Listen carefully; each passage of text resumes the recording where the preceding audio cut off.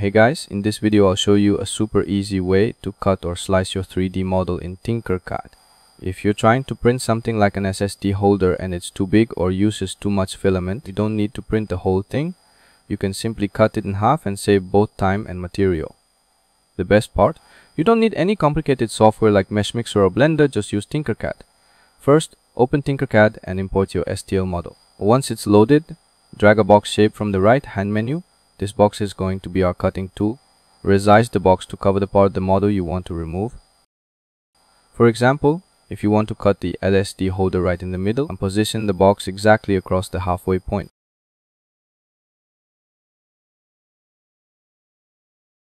Now click on the box and change it from solid to whole. Then select both the SD model and the whole box together by holding Shift and clicking on both.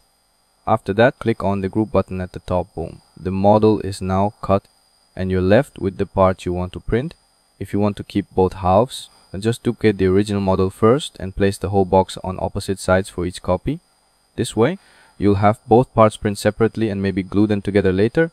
This method is perfect if you're working with a limited build size or just want to use less filament. Hope this quick tutorial helped. Don't forget to like and subscribe for more 3D printing tips. See you in the next one.